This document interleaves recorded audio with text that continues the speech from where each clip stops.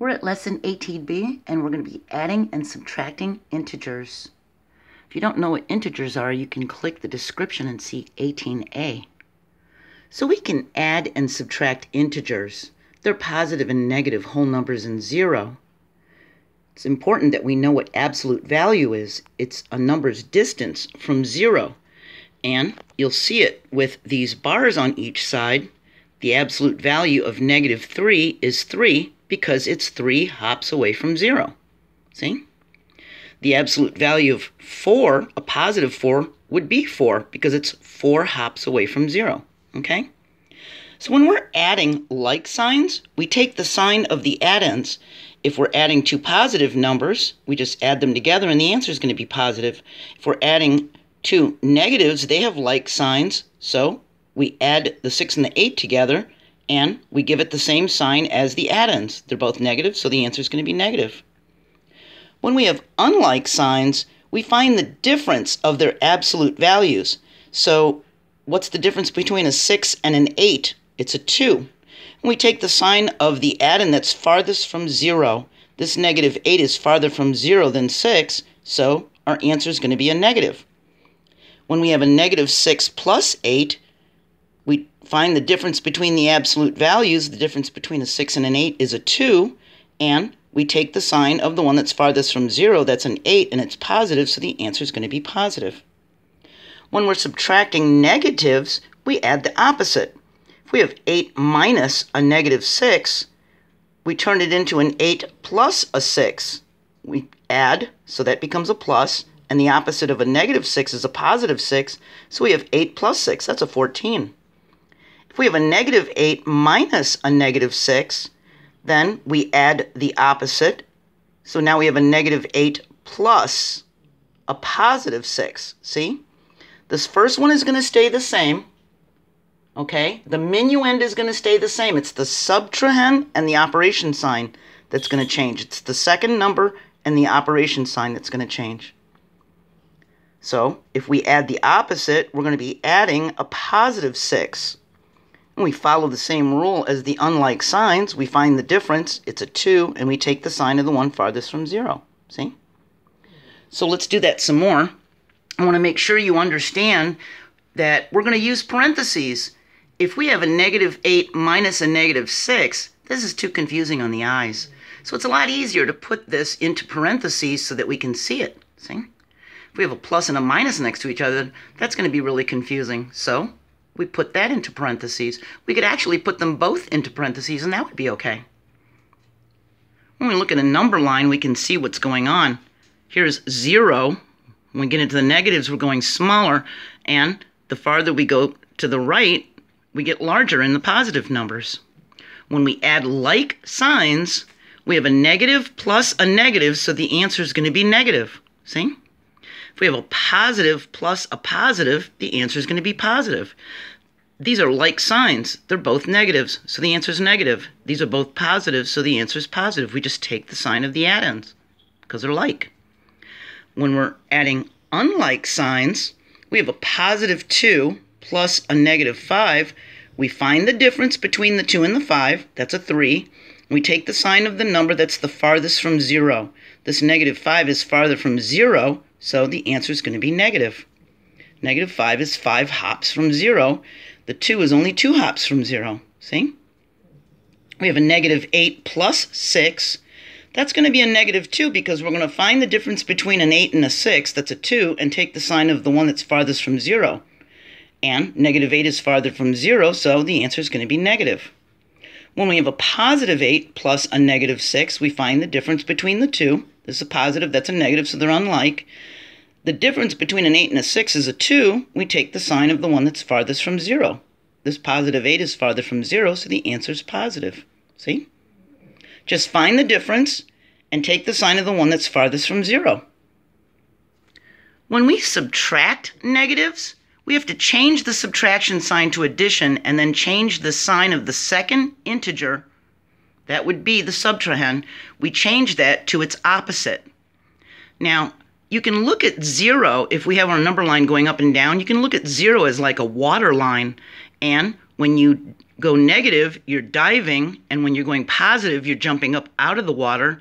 You can look at this as feet. So if we have a -1, that means we're like 1 foot below the water. And we're going to take away a 4-foot dive. Well, if we're taking away a dive, that means we're jumping up, right? We're taking away a dive. We're going the opposite direction. So we add the opposite. We have a -1 plus a +4. See? We just follow the rules of adding unlike addends, and we find the difference. The difference between a 1 and a 4 is a 3, and we take the sign of the larger one from 0. So that would be the +4. So the answer would be a +3. See? So you start by adding the opposite and then following the rules of adding unlike signs. So here's some more. We have a 9 minus a -4. We have to add the opposite. So that means we're going to add a +4. Now we just have 9 plus 4. That's a 13. We follow the rules of adding like signs. They're all positive, so the answer is positive. When we have a -9 minus a 4, we keep the -9, we change this to a plus sign, and we make this 4 the opposite into a -4. Now we're adding like signs. See? We're adding a -9 and a -4, so we're going to have a -13. Like signs, like the addends. In this one, we have a -9 minus a -4. That's going to turn into a plus sign, and the opposite of a -4 is a +4. We just add unlike signs and follow that rule, so we find the difference between a 9 and a 4. That's a 5. This -9 is farther away from 0, so we're going to take its sign. So our answer is -5. Now I'm going to show you how to do subtracting negatives on a calculator at the end of this video. Okay, so stick with me. So here's the rules again. When you're adding like signs, the sum is the same as the addends. So if you're adding 2 positives, the answer is positive. If you're adding 2 negatives, the answers are negative. When you're adding unlike signs, you find the absolute value difference and take the sign of the addend that's farthest from 0. When you're subtracting negatives, you add the opposite and then use the rules for adding integers. You add the opposite and then you use one of these 2 rules, whichever one fits. And remember that 0 is an integer too. All right? So I got a couple more examples for you. When there are several integers, remember, if we're adding positives and negatives, and there's several of them, the commutative property says that we can add them in any order and get the same answer. 2 plus 3 is 5, and 3 plus 2 is 5. It doesn't matter which comes first, the 2 or the 3. When we add them together, they're both 5. So we can do that with the negatives and positives. We can add the 2 positives together and get a 15, and then add the negatives together, because this is all plus. See, we're adding and adding and adding. So we could do it in any order. When we add the -5 and the -4, they have like signs, so we just add them and take their sign. That's a -9. Now we can do the positive 15 and the -9 and follow the rules of adding unlike addends. We find the difference between a 15 and a 9. It's a 6, and the one that's farthest from 0 is the 15, and it's positive, so the answer is going to be positive. See? Here's like signs. We're going to add and add. So it's a negative and a negative and a negative. We just add them up and use the sign of the addends. We get a -14. When we're subtracting several negatives, we add the opposite. So instead of subtracting a -8, we're going to add a +8. And instead of subtracting a -4, we're going to add a 4. Well, 8 plus 4 is 12. Now we have -5 plus 12. So remember, this minuend stays the same. It's the subtrahend and the subsequent numbers behind it that are going to be changed to addition and the opposite, okay? We follow the rule for unlike signs. We have a negative and a positive. We find the difference between them. That's a 7. And we take the sign of the one that's farthest from 0. 12 is a positive, so the answer is going to be positive, all right? Now, when we have word problems, we need to be able to recognize the equation. So it says Bob had $60. He spent $25 on an old bicycle. He spent $32 on paint and parts, and he sold the bicycle for $95. So he fixed it all up.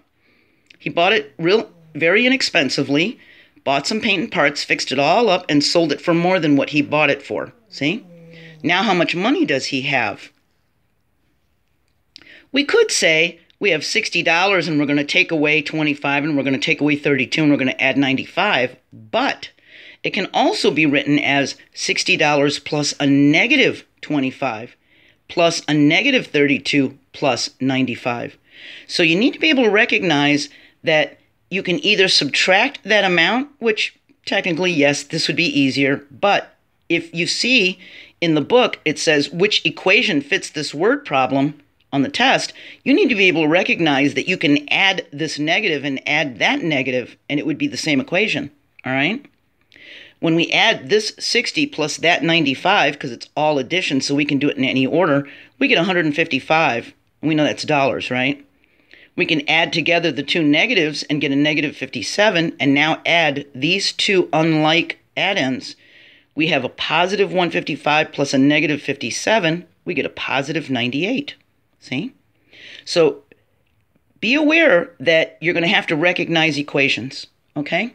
So now here's how we're going to do this with a calculator. On the calculator that they're going to loan you for the GED test, right here, you're going to see this button that has a plus/minus, all right?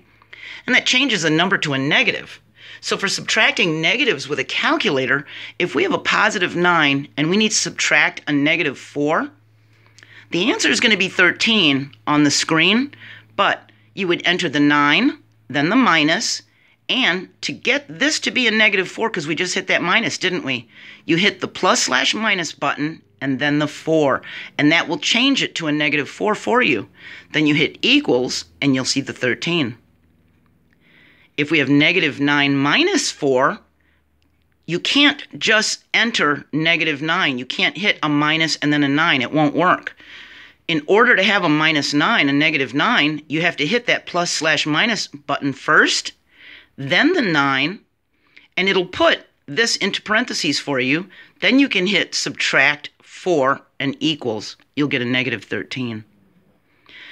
If you have a negative 9 minus a negative 4, you're going to have to hit this button a couple times. You're going to have to hit the plus/minus, then the 9, then the minus, then the plus/4, plus/minus again, then the 4, and then equals, and you'll get a negative 5.